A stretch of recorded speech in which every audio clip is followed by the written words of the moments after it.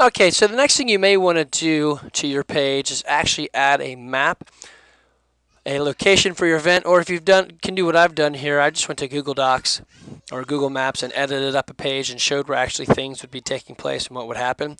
You can do that too. So we start here. We're at the home page. Again, let's go with our site is the second annual PA's Fittest. And instead of clicking, I'm just going to go through tabs. But if I click this, it would come up to their event right here. And I would click Edit Entry in order to get to the admin page. If you don't have Edit Entry or this event tab, that means you are not logged in. Go see another video to get logged in. So I click on this Edit Entry and it pops me up into the admin page for the site for that post. Now I don't really want to affect that post, so I'm not going to change that update. So if you look at their update, I don't want to change that, but what I do want to do is go to the event page. So I'm going to go to Pages. When I click this, it's going to bring me to this admin's page. So it says Pages, and I got to look down here until I find the second annual PA's Fittest. There it is. I click on it. It'll take me here. This is the event page, and we're going to edit it.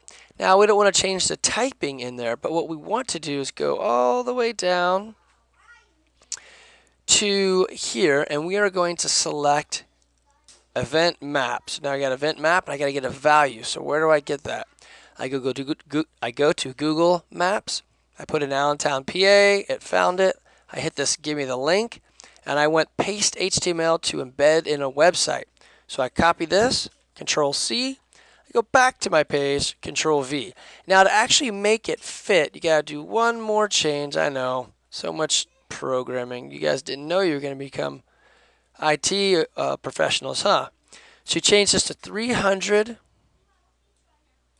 by 300. Once you've done that, roll down to update.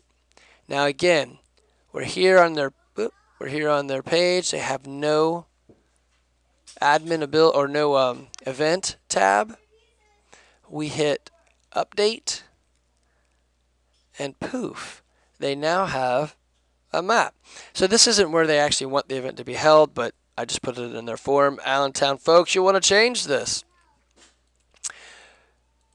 And that's how you add a map.